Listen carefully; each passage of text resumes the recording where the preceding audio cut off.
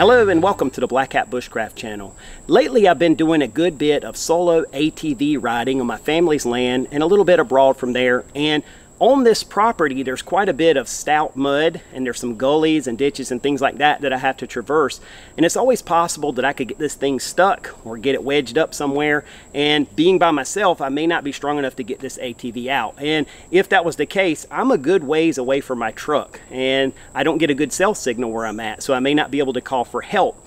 Obviously I could walk out within a reasonable amount of time and get some help, but that's a headache. So one really good solution would be to install a commercial winch on the front of my ATV, an electric winch that I could use, but I haven't done that yet. So I'm carrying some very simple gear, a simple system with me in my kit on my ATV that if I should get stuck, I can get approximately a 3-to-1 mechanical advantage with a Z-drag style system.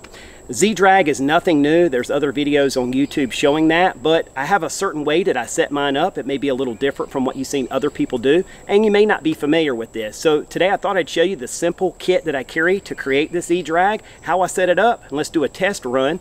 It's about 100 degrees out here today, maybe 98. High humidity, as you can see, I'm sweating hard, so it's a good day for training. So I'm gonna get this ATV down in this gully back here behind me. We're gonna set up a Z-drag and see if I can get it out. Let's get started right now.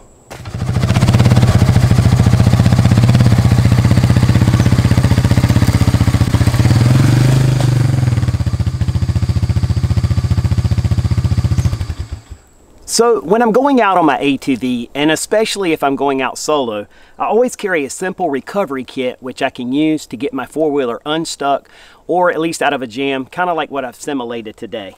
And for that recovery kit, what I have here is some simple climbing grade rope, and this is a good heavy-duty rope, and this is a static line, so it's not going to stretch a whole lot as I pull on it. I also have about 15 feet of a really heavy-duty webbing. This is 1-inch webbing, some military surplus stuff that I picked up years ago, but any webbing like this would be good to attach to the tree, which I'll show you in just a minute. Better than rope, especially if you're concerned for injuring the tree or damaging the tree. This 1-inch webbing is better. Sort of like when you hang your hammock, you use webbing, same concept. And what I have here is a pre-made loop which I can use to make a prusik knot to slide up and down on this line, and I'll talk about that and show you what that means in just a minute. And this is just my simple kit which I always carry with me. Has my ridgeline stakes, toggles, and things like that in it to set up my emergency shelter, and that's also part of my ATV kit. Just in case I should get stuck out, I have a way to make shelter for an overnight. What I have in here for this purpose is 2 climbing grade carabiners and pulley combinations. Right, so these are, again, climbing grade heavy duty carabiners attached with pulleys. And then I have another heavy duty carabiner which I can use in this system. So really, all in all, we need a loop for a prusik, we need 3 carabiners, 2 pulleys, and then our rope. And with those items right there, we can recover this four-wheeler from being stuck. We can recover this four-wheeler out of a gully like I'm about to show you now. And simple, not too expensive, definitely cheaper than investing in a winch, although a winch would definitely be a better option. But if this is what you have, this is a multifunctional system, good equipment to have, and this is a way we can use it again to recover our four-wheeler. So now, as you saw, I'm working with a black rope today, and when you go to demonstrate knot tying on camera, black rope is not always the best choice, especially on a natural background. It can be hard to see. So I brought along this orange static line with me today. It's a little bit smaller in diameter, but I think it'll serve well to see how I'm tying these knots. All I've done is taken a bite in our cordage. That's just a bend, as you can see here. All right, and what I'm going to do is tie a figure 8 on a bite. So I've made my bite, and now I simply take that bite, as you can see here, and fold back on top of itself, and I'm going to wrap around underneath of the rope, and then I take my original bite and feed it through that loop. And with that, I have a nice neat figure of 8. Now if there's any space in there anywhere, you want to dress that up and make sure you get it nice and tight, because when you put it under load, if you didn't, it can create a little bit of a bind, but not a big deal. Now, as you can see, I have a bit of a long tail here, and whenever you have leftover rope, it's always a good policy just to put a little extra security in if you can. And so what I'm going to do is create a double fisherman's knot. You can see I've just wrapped around the line twice, and now I'm going to come back through both of those loops. Just like that, and that creates the double fisherman's knot. Cinch that thing down, and as you can see, it neatens up that tail. and it just adds one extra layer of security to my figure 8 loop.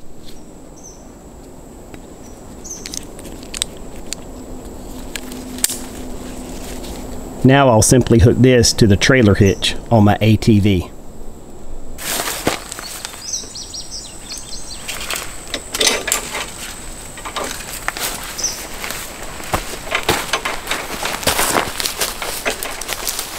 By the way, if you're enjoying this video, or if you've enjoyed other Black Hat Bushcraft videos that you've seen, go ahead and click that subscribe button. If you like it, give me a thumbs up. Feel free to leave me a comment. I really enjoy interacting with all of my subscribers, and I hope to hear from you. Thank you for your time and support. Now the next step is I have my webbing here, and what I'm going to do is just find a center point for that webbing. Now I'm going to come back here to the tree, and just like we would do a hammock strap, I'm going to run one end through the loop, just like this. And now I have a nice wide attachment point to that tree. So as I'm putting a load on it, that's helping to disperse the weight and the stress of that across more surface area on the tree. So a little better for the tree as far as pulling on this. Instead of rope, this 1-inch webbing is the thing to use. Now I just have to attach my first pulley and carabiner to this webbing. Now, to attach our carabiner to our webbing, it's very simple. And I'm not going to do this the textbook way, but the way that I've done many times that works well for me. I just simply roll a loop back on my webbing, and this is going to create a marlin spike hitch. Yet once again, another use for that awesome marlin spike hitch. And now I'm going to take my carabiner and put through the loop, just like I would a tent stake or a toggle. And now I'm going to cinch down and dress that knot up. Just like I said before, you always want to dress your knots up, make sure everything's laying just as it needs to be. Carabiner's nice and locked, and as you can see, that's nice and neat there, okay? And that's not going anywhere, but just in case some crazy way that that thing were to slip, I'm going to do just like I did with my figure 8 knot, and just come in here and put a security stopper knot. And just an overhand knot will do with this webbing. Makes a big stopper right there on the end. And now there's little to no chance at all that this thing could ever come undone. If it starts to slip, this is going to bind up against that. So a nice, easy, quick way to set this up. Now what I've done is just picked up my original rope, and I'm going to run it back through this pulley that we just attached. And I'm going to take up all the slack of that rope, feeding it through the pulley. All right, and I've taken up all the slack. I'm just going to lay this carefully down on the ground. Always want to try to keep our stuff out of briars and thorns if we can. So the next step is to attach this prusik loop to our line. And I know I've shown how to attach prusik loops before, and this one is black cordage on a natural background. Again, it's a little hard to see, but that's what I have, so bear with me. And what I'm going to do is take that loop and go under the rope. And the rule of prusiks is usually to wrap it 3 times. However, I've found that on this particular one, wrapping 3 times still provides a little bit of slipping. And so there's no rule that you can't wrap a 4th time. So where I've done 3 right there, I'm going to come back and do a 4th. And that's just going to give me more surface area on my rope. And with that, more friction, more contact, and it's just going to give me a more secure hold.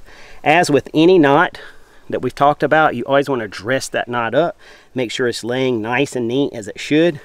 When you correctly tie a prusik knot, to me, it kind of looks like a fist on the line, if that makes sense. But again, you can do 3 wraps depending on your cordage.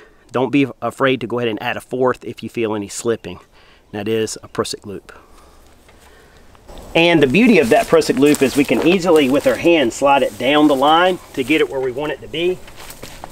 All right, but when we go to cinch that thing down, it bites into the rope. That looks like a good spot for me. I'm going to go ahead and add my carabiner and put my pulley system right there. Now I just have to bring the other end of the rope back and run it through this pulley. And again, I'm just going to feed the end of my rope here through my pulley and just start to take up all of that slack in the rope back to the tree where we installed our webbing and our first pulley. Now I'm just take this end of the rope, toss it uphill. Now that everything's set up, let's trace this thing all the way up the line so you can see the full system. There's our prusik loop and our first pulley. You can see we have 3 lines coming back from that. That's where we get that mechanical advantage, 3 to 1 approximately.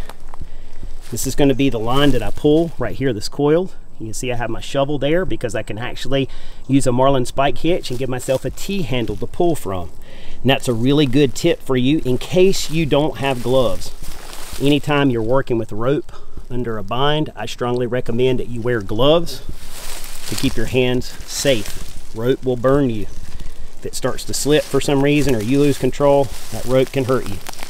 All right, so how to create a T-handle on your rope in case you don't have gloves or if you just prefer a T-handle. And the advantage to this is you can just keep pulling back if you have space to do so, and you don't have to use hand over hand pulling your rope. Sometimes that can be hard if you really are pulling hard. It's nice to just kind of put your weight and bear back with that thing. So to me, a T-handle is more comfortable. It may not be your preference, but just works well for me. So what I'm going to do is fold a bight in the rope and once again make a marlin spike, which we've already done several times now. And I'm just going to take that thing and insert my shovel handle. And once again, with any knot, we want to dress that knot up, make sure it's cinched in place well.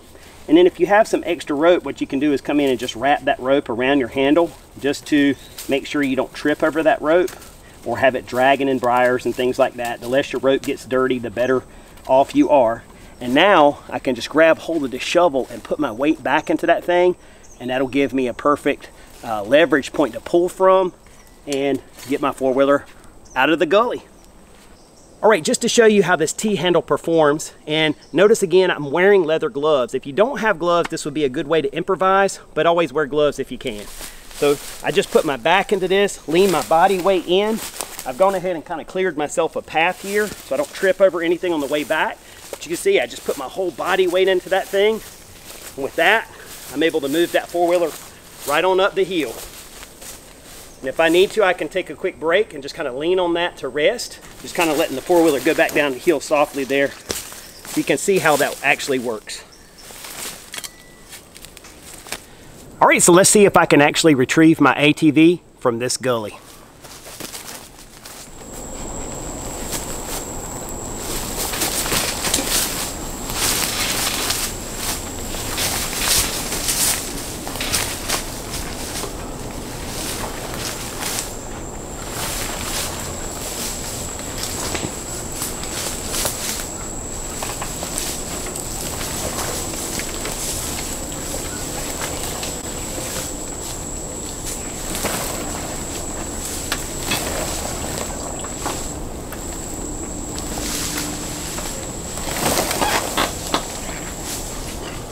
So as you can see, I was able to recover my four-wheeler from this gully.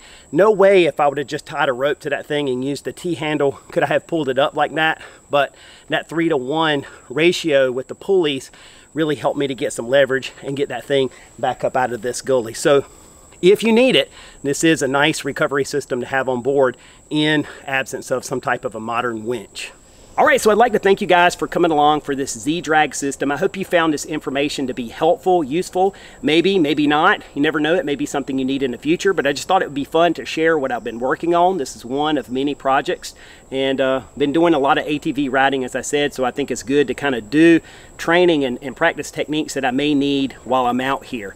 When the cool weather comes back, I'll be back on foot quite a bit, I'm sure, but for right now in the heat, it's just kind of nice being an ATV. You can get the wind in your face, and when I'm going back to some of these further spots on my property, it just makes sense time-wise to bring myself back on an ATV, then set out on foot so I can record and practice and do things like that. So that's why I wanted to talk about an ATV kit, and this is one of those things. So I thank you guys for your time, interest, and support. I hope you'll like the video, subscribe if you haven't, and I look forward to talking to you with another video again very soon. Until that one, take care, and as always, God bless.